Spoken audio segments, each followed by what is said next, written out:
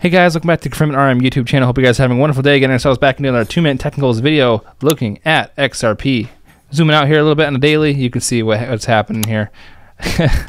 Getting ourselves a nice little push back up after just the absolute decimation we saw just on Thursday.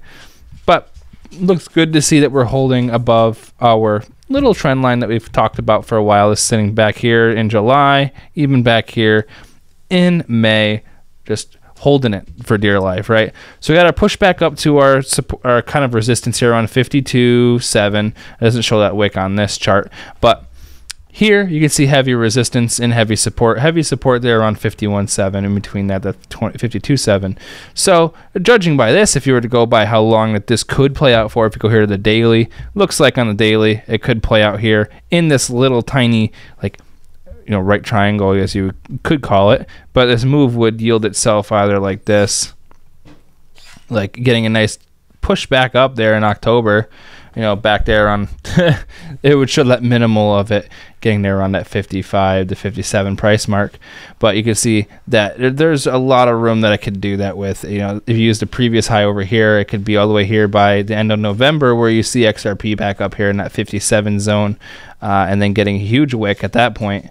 Let's see what that would be, to around, let's see what that would be, up to that 702, which actually would be up here around that 65 region, which would make sense.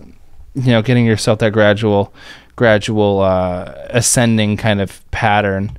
But if we're to go here into the daily, see what we can gauge for the rest of the week and the weekend. I couldn't say too much. If we were to grab this, you could see that breakout we had was definitely judgeable. I guess you could say that, if that's a word. Go like this, use the bottom sides. You go like this, grab our little trend here. You can see that if we actually able to break through this, we're going to see up there to around 54.3 to 54.7. You can see the short-term target was right here the last time we touched. To like a T, as you can see, literally there.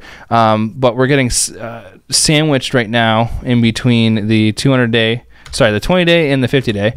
So we're going to zoom in a little bit further, guys. You can see here on the 4 hour, can really get, actually, it's actually on 1 hour, getting sandwiched pretty good. We're going to go like this. You can see it's going to make a break around Sunday early morning, around like 1 a.m.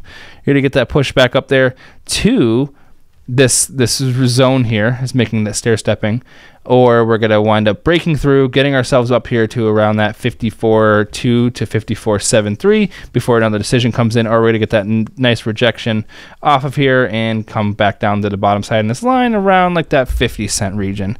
But it looks like, you know, obviously it wouldn't happen all at once, but you would just wind up seeing the initial fall coming back here on top of this 51, and if we were to fall through there, it'd come down to here.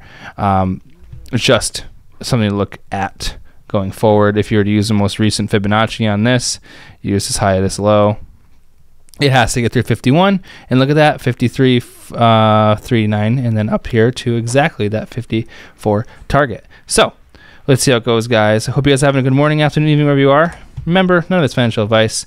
Remember, when in doubt, zoom out.